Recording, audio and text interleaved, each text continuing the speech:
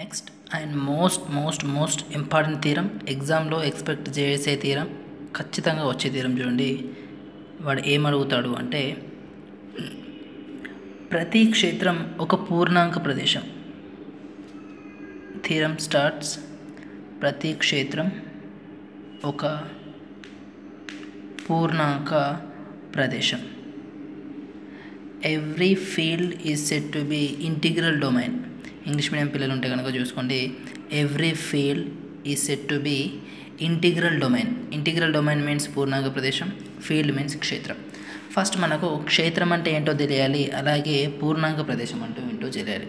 First క్షేత్రం అంటే చూడండి, క్షేత్రం అంటే డైరెక్ట్గా గుర్తుపెట్టుకోండి, ఏం లేదు, యూనిట్స్. ఓకే, యూనిట్స్ అంటే మళ్ళీ ఏం లేదు, రెండింటిని మల్టిప్లై చేస్తే మనకి ఏం రావాలి అంటే 1 రావాలి. అంటే మనం ఏ ధర్మాన్ని ఫాలో అవుతున్నాము అంటే విలోమ ధర్మాన్ని ఫాలో అవుతున్నాం. క్షేత్రం అంటే గుర్తుపెట్టుకోండి యూనిట్స్ అని ఎప్పుడు అంటామంటే ఏ రెండింటిని మల్టిప్లై చేస్తే మనకు 1 వస్తుందో దాన్ని యూనిట్స్ అంటాం. ఈ యూనిట్స్ మనకి ఎందులో ఉంటాయంటే క్షేత్రంలో ఉంటాయి. మరి ఏ రెండింటిని మల్టిప్లై చేస్తే 1 వస్తుంది అంటే, ఫర్ ఎగ్జాంపుల్ ఏ తీసుకోండి, ఏ అనేది ఒక క్షేత్రానికి సంబంధించింది, ఎఫ్ అంటే మనం ఇక్కడ ఫీల్డ్ అంటాం. అయితే ఏ తీసుకున్నాం, ఇది 1 రావాలి అంటే ఏం చేయాలి అంటే ఏని ఏ ఇన్వర్స్తోని మల్టిప్లై చేయండి, ఏమొస్తుంది అంటే 1. ఏ ఇన్వర్స్ 1. ఎందుకు తీసుకుంటాము అంటే మనం పాటిస్తుంది విలోమ ధర్మం. దట్టు మనకు 1 రావాలి కాబట్టి, అది యూనిట్ అవుతుంది కాబట్టి, అది క్షేత్రం నిర్వచనం ప్రకారం రావాలి కాబట్టి ఏ ఇన్వర్స్ ఈజ్ ఈక్వల్స్ టు 1. అయితే ఈ క్షేత్రం అనేది మనం ఏమని ప్రూవ్ చేయాలి అంటే ఒక పూర్ణాంక ప్రదేశం అని ప్రూవ్ చేయాలి. సో పూర్ణాంక ప్రదేశం అంటే చూడండి, మనం చెప్పుకున్నాం పూర్ణాంక ప్రదేశం అంటే ఏం లేదు, శూన్యభాజకాలు లేవు అని చూపాలి. ఏం లేవు అంటే శూన్యభాజకాలు లేవు. శూన్యభాజకాలు అంటే మళ్ళీ చూడండి, ఏ is equal to 0, B is equal to 0 అయితే ఏబి ఈజ్ ఈక్వల్స్ టు 0 అని ప్రూవ్ చేయాలి. కానీ మనం ఇక్కడ తీసుకునేది ఏంటి అంటే రివర్స్లో తీసుకుంటాం. ఇక్కడ చూడండి, ఏబి ఈజ్ ఈక్వల్స్ టు 0 తీసుకొని ఏ is equal to 0, B is equal to 0 రాబడతాం. మరి ఈ క్షేత్రానికి పూర్ణాంక ప్రదేశానికి లింక్ ఎలా ఉంది అంటే, మనం ఈ కండిషన్ని ఏదైతే ఈ ఏ ఇన్వర్స్ కండిషన్ క్షేత్రం కండిషన్ యొక్క ఉందో దాన్ని యూజ్ చేసుకొని పూర్ణాంక ప్రదేశాన్ని నిర్వచిస్తాం. ఎలా అంటే ఇక్కడ చూడండి, ఏబి ఈజ్ ఈక్వల్ టు 0 తీసుకున్నాం. దీన్ని ఏం చేస్తాము అంటే ఇరువైపులా ఏ ఇన్వర్స్తోని మల్టిప్లై చేయండి. అటు ఏ ఇన్వర్స్తోని మల్టిప్లై చేయండి, ఇటు ఏ ఇన్వర్స్తోని మల్టిప్లై చేయండి.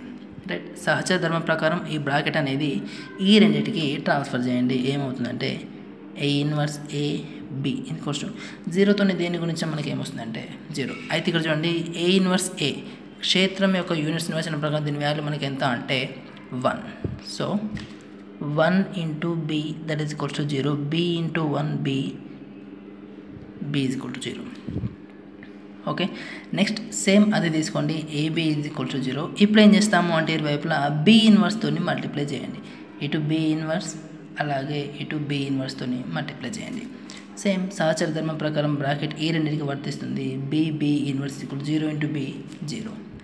రైట్, అయితే ఇక్కడ చూడండి, మనం ఏ తీసుకున్నాం క్షేత్రంలో కాబట్టి ఏ ఇన్వర్స్ వాల్యూ అనేది. ఒకవేళ ఇక్కడ కనుక మనము బి తీసుకుంటే ఏమవుతుంది అంటే సేమ్ దాన్ని కూడా విలోమం వ్యవస్థితం అవుతుంది కాబట్టి బి ఇన్వర్స్ కూడా మనకు 1 అవుతుంది. సో దీని ప్రకారం ఇక్కడ బి ఇన్వర్స్ వాల్యూ మనకి ఏమవుతుంది అంటే 1 అవుతుంది. So A into 1 A that is equal to 0.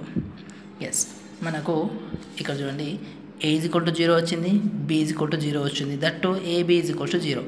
ఈ 3 కండిషన్స్ మనకి ఎందులో ఉంటాయి అంటే శూన్యభాజకాలు లేవు అనే దాంట్లో ఉంటాయి. శూన్యభాజకాలు ఎందులో ఉండవు అంటే పూర్ణాంక ప్రదేశంలో ఉండవు.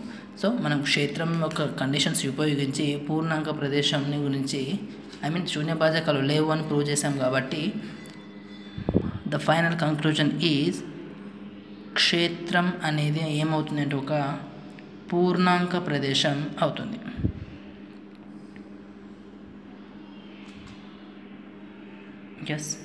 మళ్ళీ ఒకసారి చూడండి, క్షేత్రం అనేది ఒక పూర్ణాంక ప్రదేశం అని ప్రూవ్ చేయాలి. ఫస్ట్ మనకు క్షేత్రం అంటే తెలియాలి. క్షేత్రం అంటే ఏం లేదు, యూనిట్స్ అంటే మనకు మల్టిప్లై చేస్తే 1 రావాలి.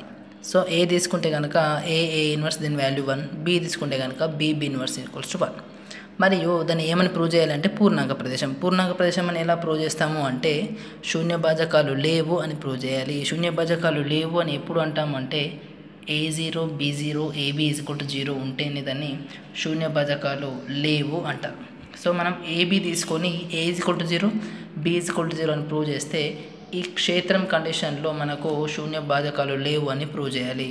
సో AB = 0 తీసుకున్నాం, A ఇన్వర్స్తో మల్టిప్లై చేస్తే B = 0 వచ్చింది, B ఇన్వర్స్తో మల్టిప్లై చేస్తే A = 0 వచ్చింది. సో ఇక్కడ A ఇన్వర్స్ క్షేత్రం యొక్క డెఫినేషన్ నుంచి, B ఇన్వర్స్ కూడా ఇది క్షేత్రం యొక్క డెఫినేషన్ నుంచి తీసుకున్నాం కాబట్టి క్షేత్రం అనేది మనకి ఏమవుతుందంటే ఒక పూర్ణాంక ప్రదేశం అవుతుంది. మోస్ట్ ఇంపార్టెంట్ థీరం, జాగ్రత్తగా చూడండి.